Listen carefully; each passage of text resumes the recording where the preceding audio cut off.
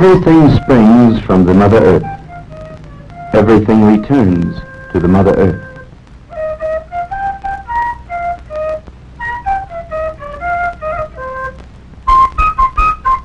In the continent of South America, between two lofty ranges of the Andes, lies a vast high plateau more than 2 miles above sea level. In the thin, cool air of this high Andean plain dwell several million Indians. The Aymaras constitute the dominant ethnic group. However, many centuries ago, sometime between the decline of the Tiahuanaco culture and the rise of the great Inca Empire, there lived in this broad area a mysterious race, quite distinct from the Aymaras of today.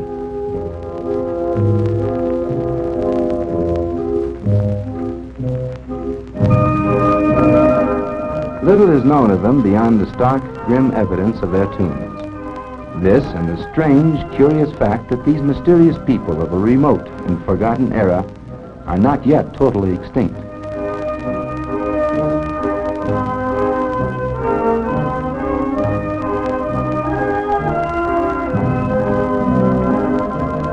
Recently, an ancient mummy of a child was found. The garments and the particular headdress of the countless tiny braids were recognized as almost identical with those of an isolated group of Indians, the Chipayas, now living at the western edge of the plateau. Here, then, is Sebastiana Lupi, a child of the Chipayas who live in a barren country, isolated even from their Aymara neighbors whom they fear and despise.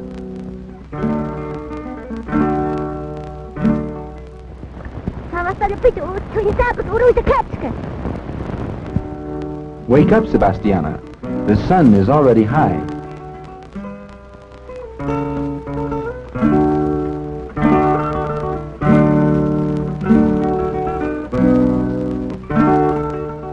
Here is your small ration of food.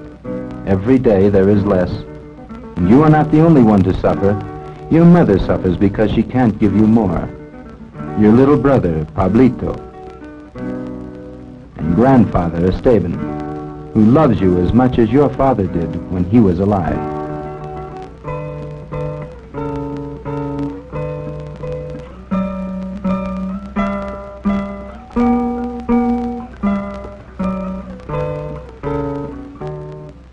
Take his food. You will have to walk a long way with your sheep, and you will get hungry.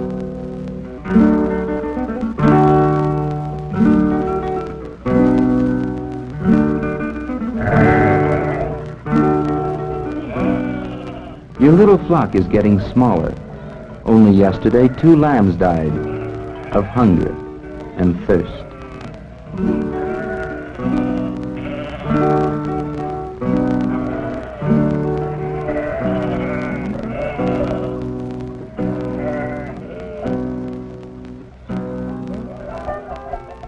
Today you must go a long way, over toward the pastures along the river Lauca.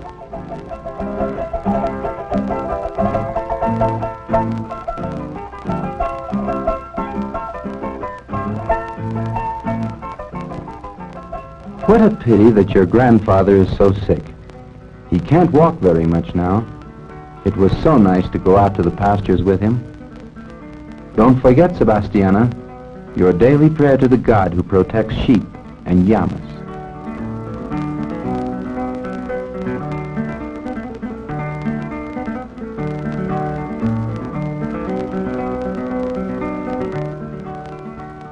Near the village there is nothing but land that is dry and withered. You must go a long way.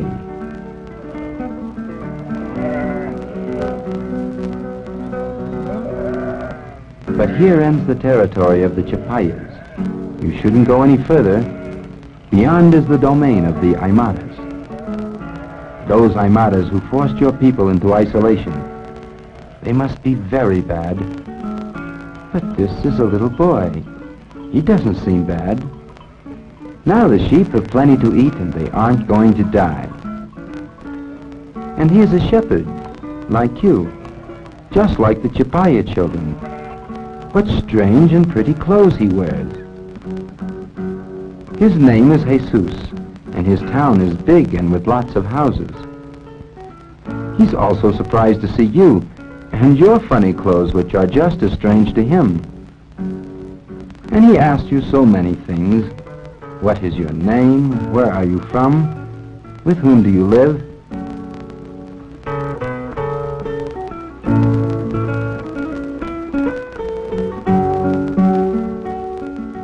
Your friend is nice, Sebastiana, but you've both walked a lot and he asked you to rest. Good idea. And in the meanwhile, the sheep will eat together, and they too will become friends.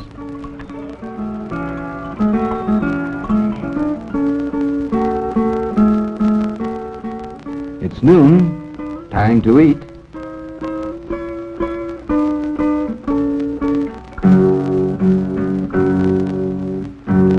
What's the matter? Aren't you hungry, Jesus? He seems more interested in your sling.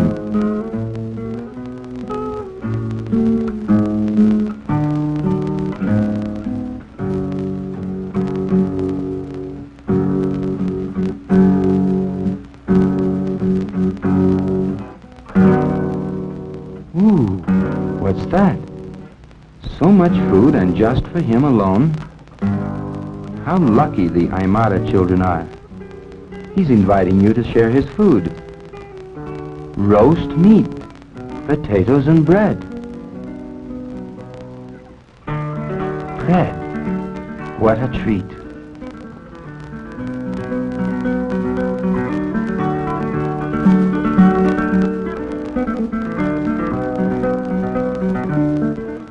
How good it feels not to be hungry.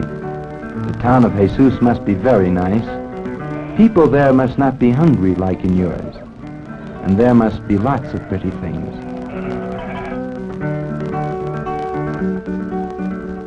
Would you like to see his town? Would you like to go with Jesus? Why, yes, of course.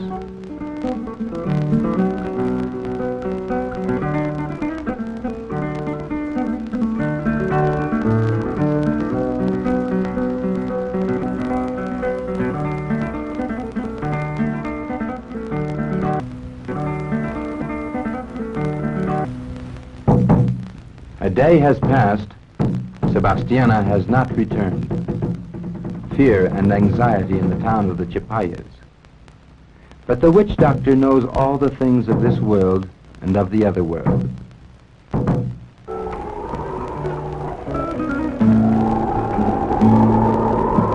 Has the power of reading mysteries in the sacred leaves of the coca plant. Sebastiana's mother and grandfather know that he has never failed.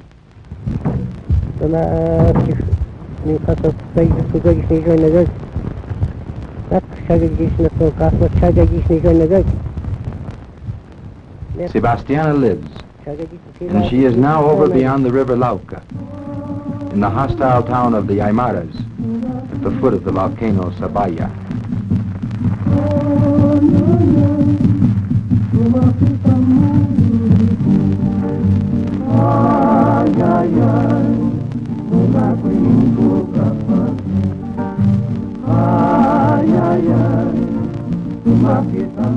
And you, so happy with Jesus, looking for goodies in the Aymara market. Your dream came true.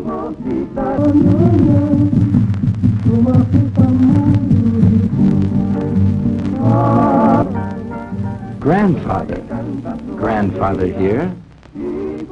Yes, and taking a great risk to come and look for you. You must listen to him. Your family is worried.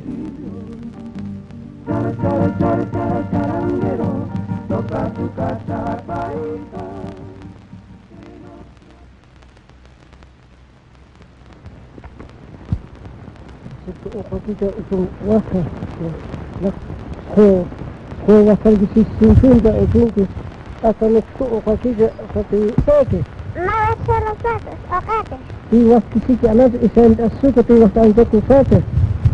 Is dat niet verder?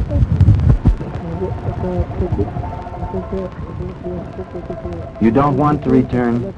Is that right? It's true that we have passed through some very bad times, but you must also remember, Sebastiana, that once there were good times when your father was alive. Little Pablo is always a little devil.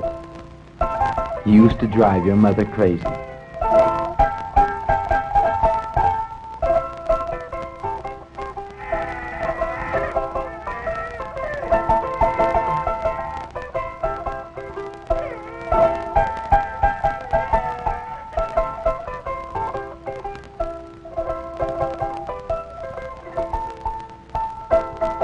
Remember? That was when we were building the new house, and you children were imitating the work in your play. To build a house is a lot of work. All the material had to be brought a long way, because here we don't even have straw. We have to buy it from the Aymaras and bring it here on our llamas. In those days, there was a lot of activity. And the busiest one, the hardest worker, was Manuel, your father. As the work was hard, the neighbors of the community helped us, as is the custom of the Chipayas. The bricks of turf had to be well joined so that the wind wouldn't come through.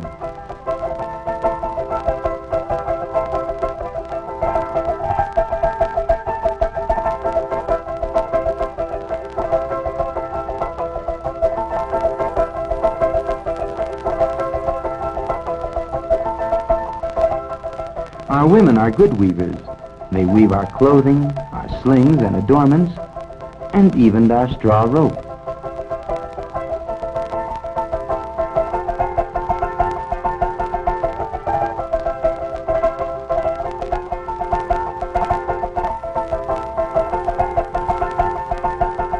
Since we don't have wood, we buy sticks and branches from the Aymaras to make supports for the roof.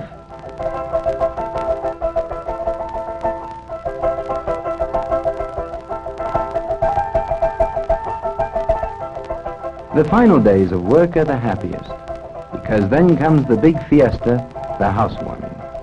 Remember the preparations, Sebastiana? Your mother's hair was fixed in almost 100 tiny braids.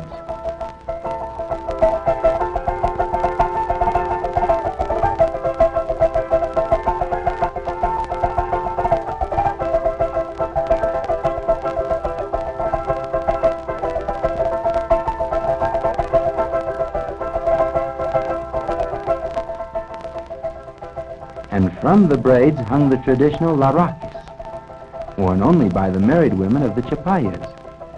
The larraques have come down to us from our ancestors. They are the prized relic of our past.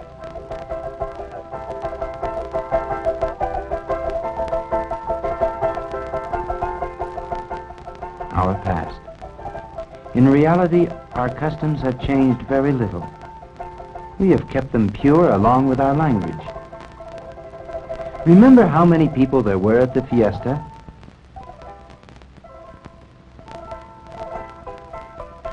Manuel brought the fattest llama to be sacrificed in our traditional relancha.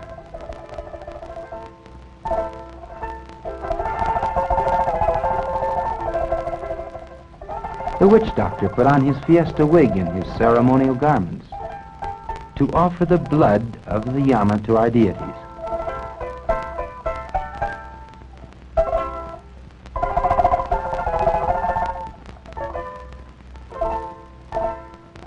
Above all, to Mother Earth, who received it from the children she herself has nourished.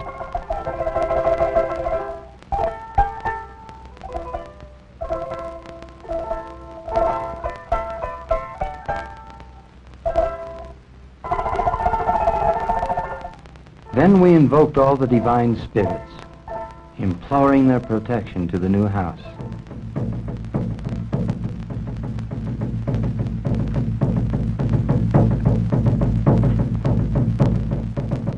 The fiesta was beautiful, with our music and our instruments, so different from those of the Aymaras. Everybody was happy. We old people played our ancient tunes, then everyone began to dance.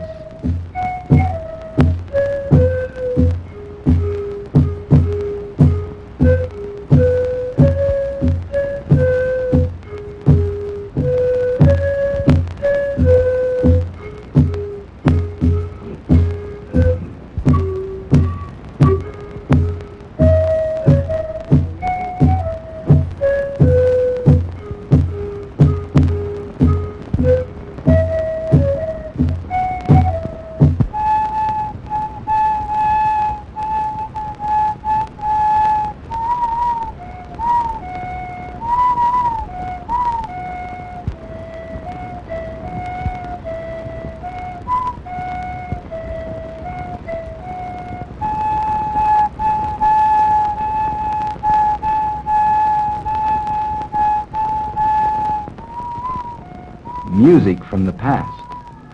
Remember?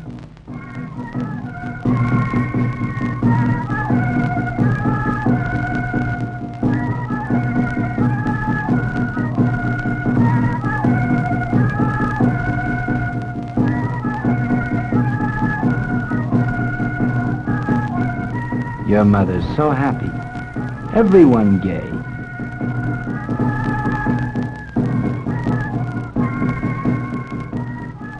We drank, and we laughed.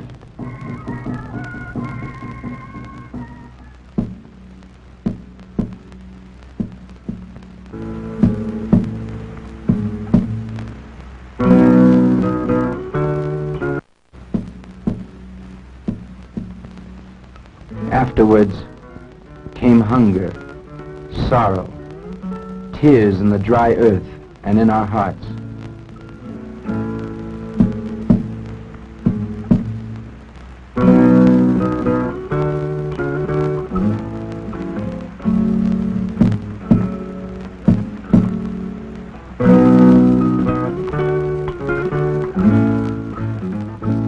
To plant a few grains of quinoa, you had to go without. We sowed and sowed till not a single plot remained without planting.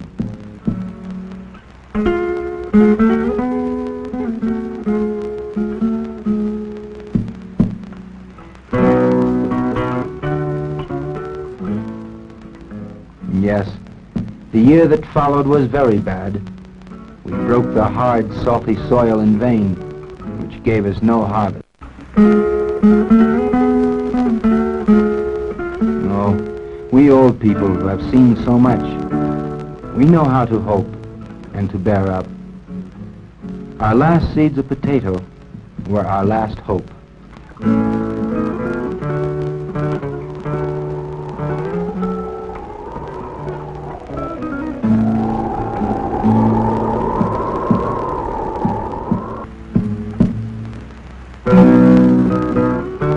There was cold and hunger.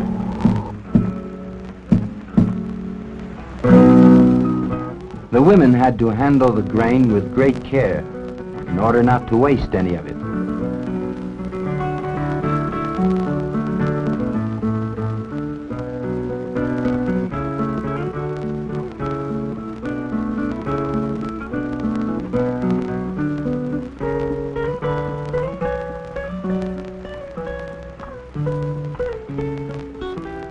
Even the old women helped, trying not to lose any, not even a single grain.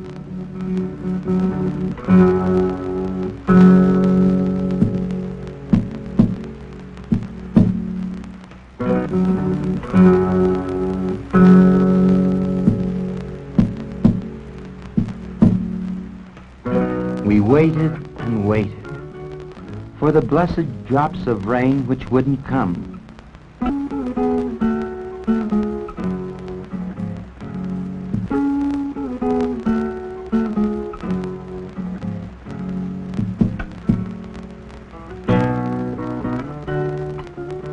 It was as if everything had died. Not a single dark cloud to give promise of rain.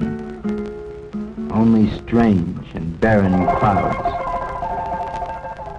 Samiris, the gods who protect our animals. All our deities and protecting spirits received our tribute.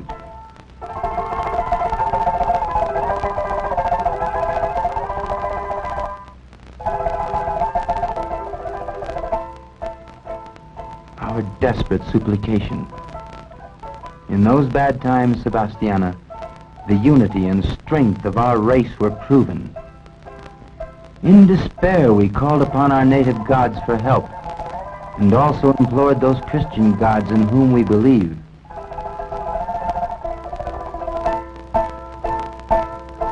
We prayed, invoking the protection of all those powerful spirits who rule our lives.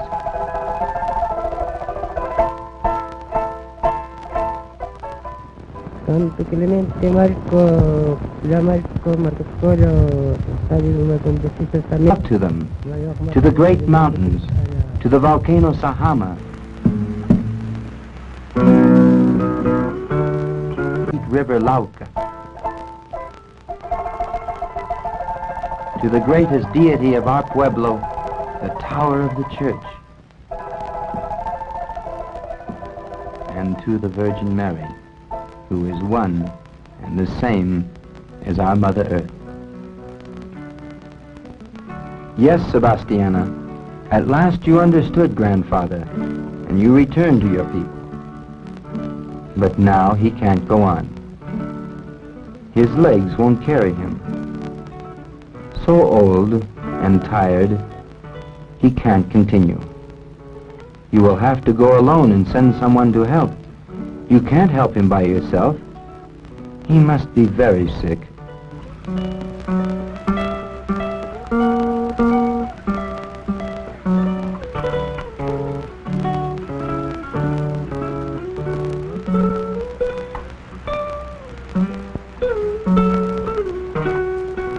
The village is still a long way off.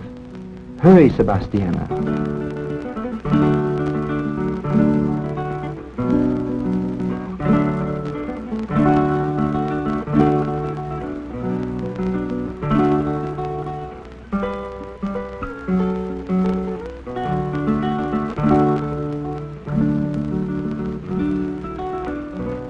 Poor old man. How it hurts to have to leave him alone.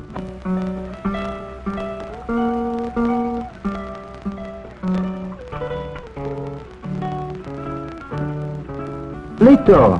Look who's coming! It's your sister, Sebastiana.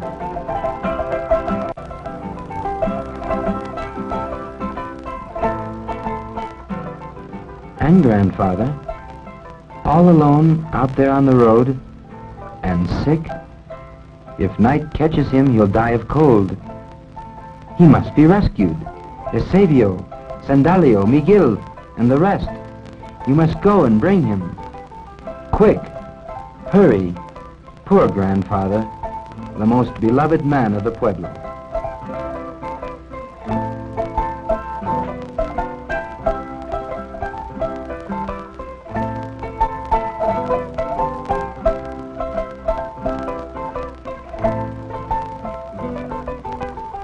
Now, there is nothing to do but wait.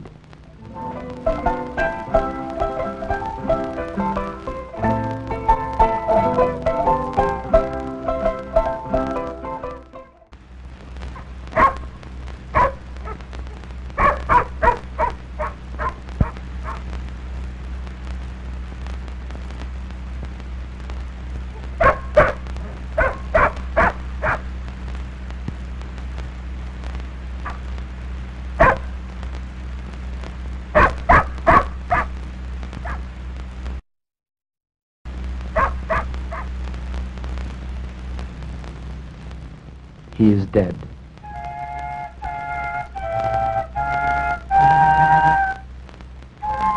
And they dug his grave with the tools that belonged to him.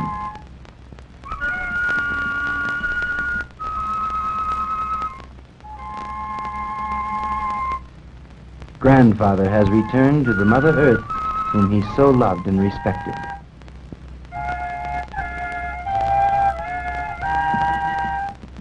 Now he is hers. Forever. Life is a curious thing. Death is strange and incomprehensible. In a few hours, grief has made you a woman. How much you have learned from your grandfather. You know what you owe to your people, to their traditions, to their invincible spirit. You must struggle with them, sharing in their joys and bearing their hardships.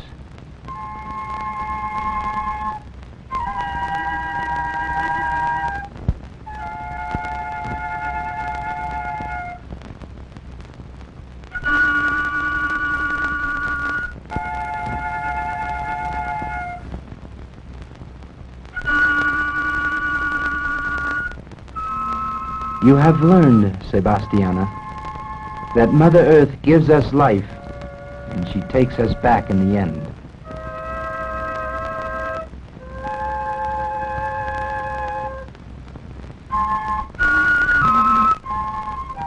She is the beginning and the end of all things. You and all of us belong to her.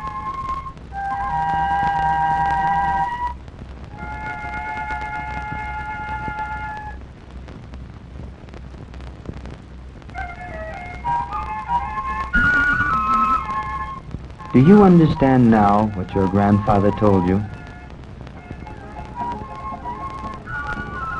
That you should return to your people